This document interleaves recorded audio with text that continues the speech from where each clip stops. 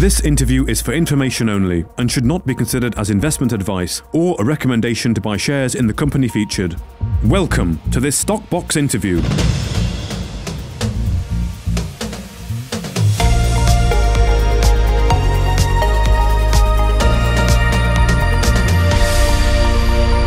Joining us today is Jason Brewer, the CEO of Marula Mining, following news that the company has entered into a binding term sheet with Kenyan mining manganese operator Gems and Industrial Minerals Limited for a commercial interest in the Larisoro manganese mine in northern Kenya. Well, hi Jason, thanks for catching up with us today. How are you? I'm very well, Mark, and good afternoon to you too. So a move into manganese, diversifying the portfolio even further. What's this all about? Look, manganese is another one of these critical metals, one of these battery metals, and it fits our strategy. It's clearly an asset here in East Africa. It's an asset that's actually producing. So it gives us an opportunity to get in there and start generating cash flow as our second producing mine here in East Africa. And it gives us an opportunity to actually invest in both equipment, skills, and look to expand that production profile quite significantly over the next 3 to 6 months. So It really ticks all the boxes for us. And yeah, we're very keen and eager to get things moving there. So is it currently producing then?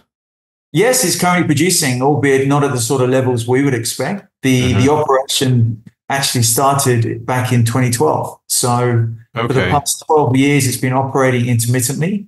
As with many local companies here in Africa, it's been starved of capital. So the equipment is poorly performing.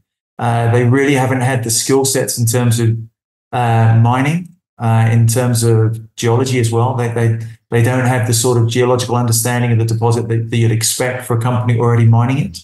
And the processing equipment is tired. So, there's an opportunity for us very quickly to get in and make quite significant changes, which will all flow through to the bottom line. Okay. And you're looking in the RNS there to take production to 5,000 to 10,000 tons of saleable manganese over the next 3 to 6 months. Have you any idea what that means in terms of cash flow wise? I don't know what the sort of... Go on. Yeah, look, Mark, historically, this operation, its total costs, its mining process, admin, sales, transportation costs came in and averaged $77 US per ton of ore delivered. Now that's with its inefficiencies. Planning. Now your benchmark price FOB for a 37% product is $3.91 per DMTU, so $3.91 per percentage grade point. So for a 37% product, you're getting about $145 to $150 a ton.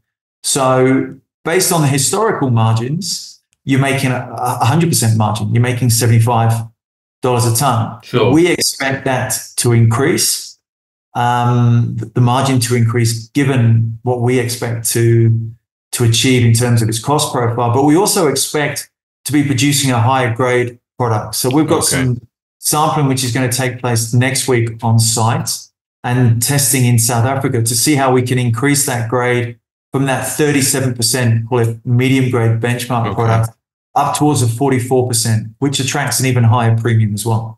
Okay, that's good. Get some little figures going around people's minds there. And you want to do this through the provision of $1.5 million US for new mining and processing equipment. So, I mean, 2 questions here. Have you got the funds to pay for that? And how quickly, what timescales are you looking at to get this new equipment on site and up and running?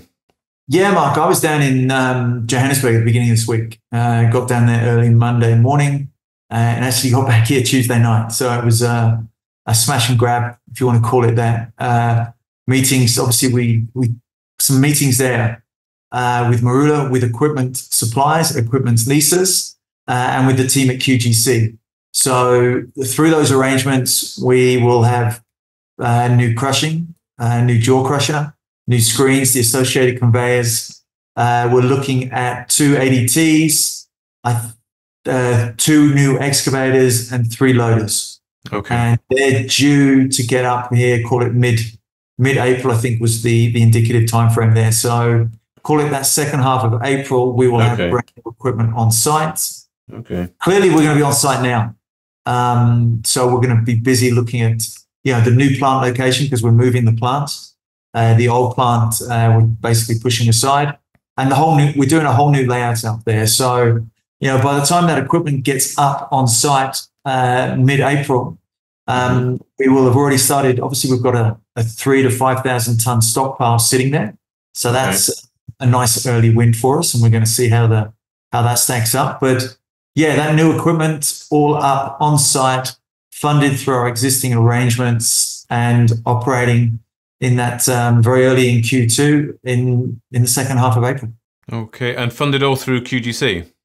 Through that arrangement through some of their suppliers. So we will either look to do it directly through QGC or we will have direct funding facilities with those equipment suppliers. Clearly, we've got a fair bit of their gear up at Blesberg already. Sure. So I guess through that QGC relationship, we've actually positioned ourselves to be quite a good credit counterparty when it comes to securing brand new tier one mining equipment. So probably not what any junior company our size would be able to achieve, I guess, as well. So it's a great win for us. Indeed. And payback 12 to 15 months, so fairly rapid then. Yeah, look, I mean, if you do your rough numbers of a 70% margin on 5,000 tons, you're generating $3,500 a month of free cash flow. You start apportioning that to us, you start repaying our initial kind of outlay. And that's on our kind of conservative, call it base case assumptions. So we're expecting our full, call it capital investment plus acquisition funding to be well repaid within that 12 to 15 month timeframe. Okay. Well, another one to follow for Marula Mining then. Thank you very much, Jason, for your time today. We do want to catch up on some of the other projects. What can you tell us what's going on? Anything to follow fairly soon on these other projects or? Yeah, I made some comment on social media about it being Mad March. Yes. And yeah, it's certainly looking like that. There's a lot of news due on Blesberg. Clearly, we've got some permitting news to put out very, very shortly. We've got, which is obviously very positive for the long-term operations that we're looking at establishing there, the big open pit mine and so on.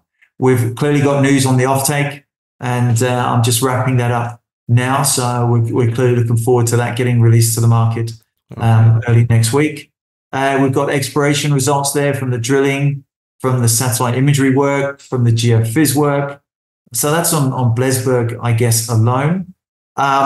We've taken the view in South Africa as well, Mark, that given what we've achieved at Blesberg on the lithium side, that we're going to broaden our lithium portfolio. So we've almost got, call it in South Africa, it's almost like a first mover, if you want to put it like that, in lithium in the Northern Cape in South Africa. So there is an opportunity, I guess, to leverage off our infrastructure and experience and bring in a number of other lithium projects. And that'll certainly happen over the course of, that'll happen very soon.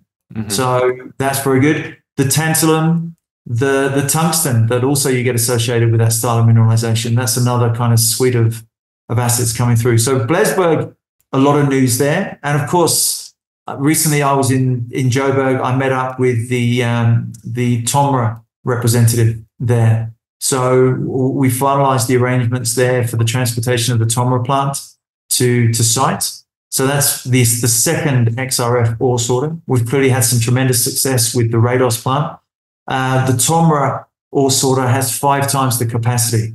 So we're busy looking at how we put that in series with that Rados plant and start optimizing the production and the recovery, not just of the lithium, but we've seen that the byproducts, the feldspars, the tantalum, the mica, and so on, the value of those products more than covers our operating costs. So, there's a lot of value to be had out of that operation. So Blesberg, a lot of news there. Okay.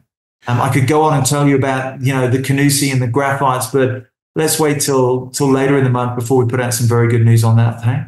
Oh, yeah, you said it yourself, Mad March. I'm sure we'll be speaking a fair bit throughout the course of the month. So for now, thank you for your time. Jason Brewer, CEO of Marula Mining. Thanks very much, Mark. I really appreciate your time. If you enjoyed this interview, then give us a thumbs up, a like or a retweet. Subscribe to us on YouTube or follow us on Twitter and hit that notification bell to be the first to know when we release new content. There's loads of great content on our website too, across all our programs at stockboxmedia.com. Thank you for watching.